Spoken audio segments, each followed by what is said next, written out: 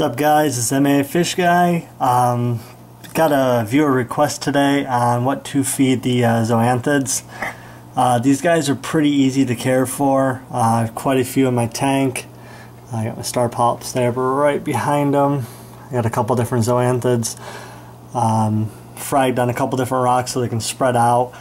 A lot of people wonder what to feed these guys. A lot of times, if you're not looking for optimum growth, which pretty much everybody is, if you're just looking for something easy to take care of, these guys are great. They really don't require a whole lot of care. You pretty much, provide some good lighting, some good filtration, and you'll pretty much get some healthy zoas. But for these guys, there's a couple different ways to feed them.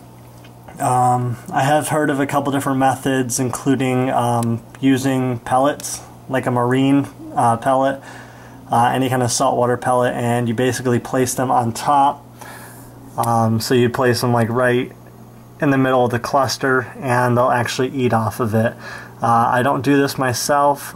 Me personally, I take frozen food, put it in a container, take a syringe, and actually squirt it into the cluster themselves.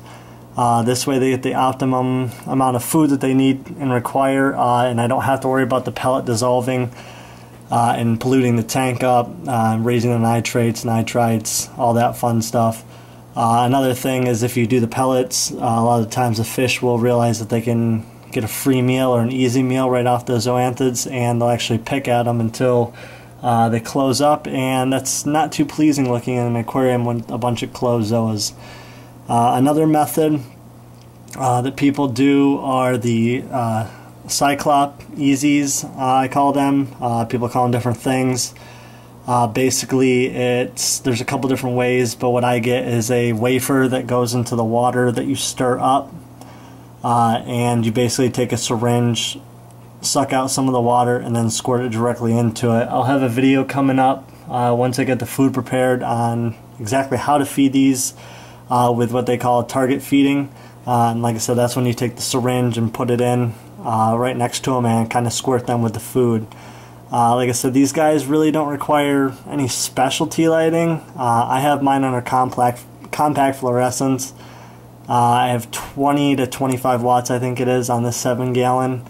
But with the 7-gallon, I roughly have 15 pounds of live rock in it, so the water level is going to be a lot lower, plus them being a lot closer to the surface, they definitely get the required sun. I also have this blue light, mainly just to show off the colors.